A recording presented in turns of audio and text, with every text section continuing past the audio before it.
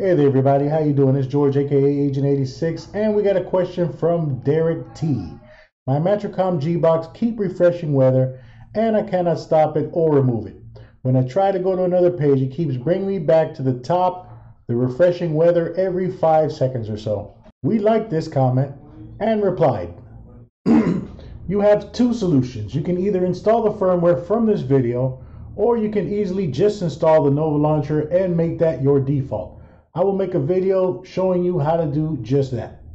So Derek T, this video is for you. How to install the Nova Launcher on your Gbox Q. Alright, so here we go. We got this Matricom Gbox Q and it has the annoying refreshing weather. The easiest way to go ahead and get rid of this is just to change the launcher on it. There are some tricks mentioned in the comments where you can go ahead and reset your router and such.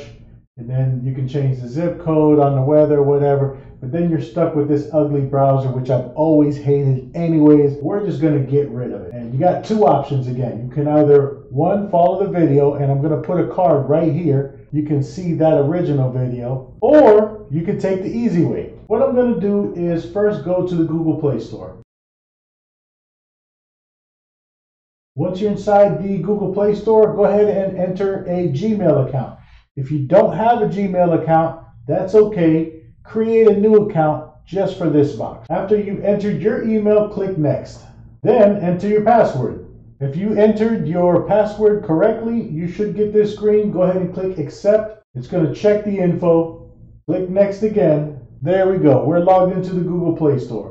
Now, all we have to do is go into the search bar up here. You have this white bar that says Google Play. If you click right there and search for Nova Launcher, you'll see this icon here that says Nova Launcher. Go ahead and click right there and install the Nova Launcher. Click Accept.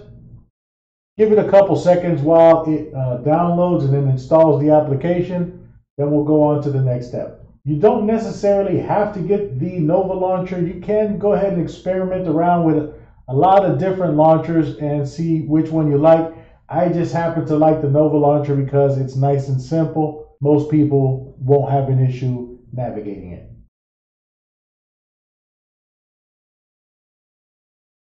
All right, once the application has been installed, go ahead and open it for the first time.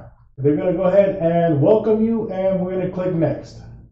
You can choose from either light or dark, and card or immersive. I'm going to leave it on card. And button or swipe, we're going to leave it on button.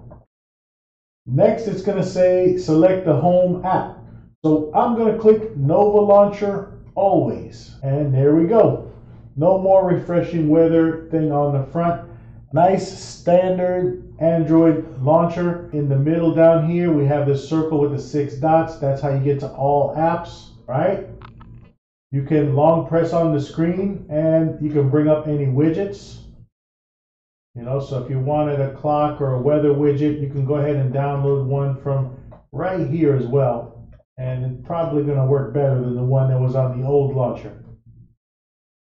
All right, you can also set wallpapers. So if you wanted to change the wallpaper, I like these live wallpapers, and I normally go with the black hole. Go ahead and set the wallpaper up. There we go. That's much nicer. Also, if there was an application that I wanted to bring out to the front, when I go into my apps, I just long press on the app, and I can drag it and put it anywhere that I want on the screen, making it a much easier setup for me. Anyways. That's it. We're not going to go into every single feature on this thing. This is just a quick video showing you the easiest way to get rid of that refreshing weather, get rid of that ugly launcher, forget about anything else. This will work just fine for you. All right, we're going to go ahead and end this video right here. And we were glad to be of assistance. Make sure that you like and share our videos. And definitely make sure that you hit that red subscribe button and turn your notifications on so you can tell when we upload our latest videos. We definitely appreciate you watching. We're waiting on your comments below. And as always, have a great day.